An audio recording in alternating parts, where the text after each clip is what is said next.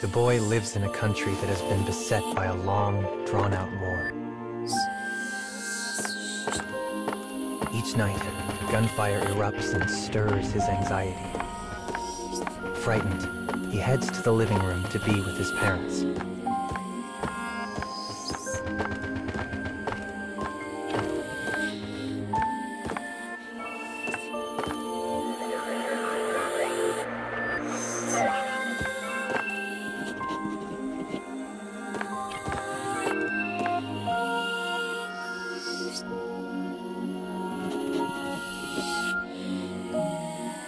His mother's smile always manages to cheer the boy up.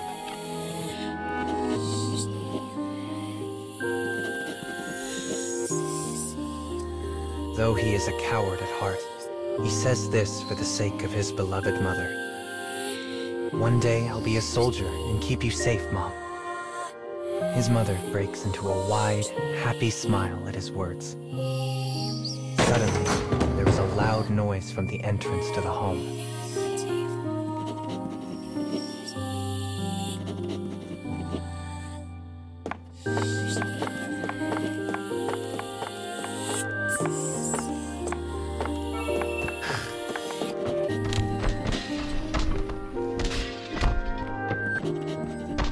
His parents scream for a long, agonizing moment, and then they fall silent.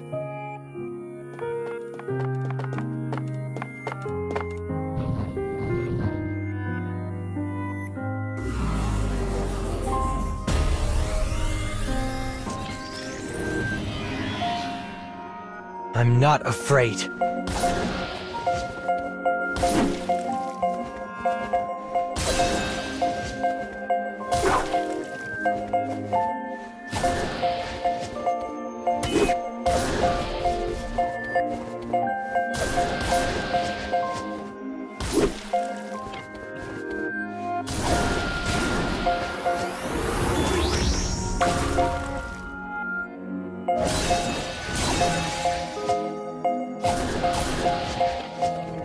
You blind?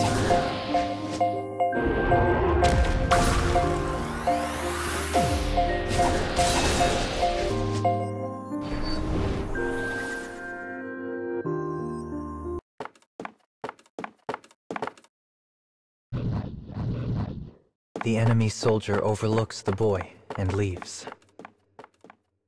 He nervously makes his way to the corridor where he'd heard his parents' terrible screams.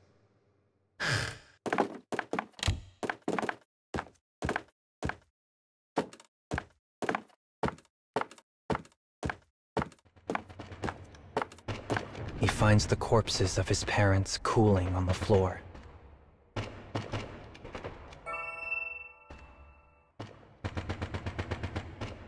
He inches closer and examines the sword that is impaled in his father's still form. It is decorated with a distinctive emblem. The boy crumples to the floor and begins to sob as shame at his weakness overwhelms him.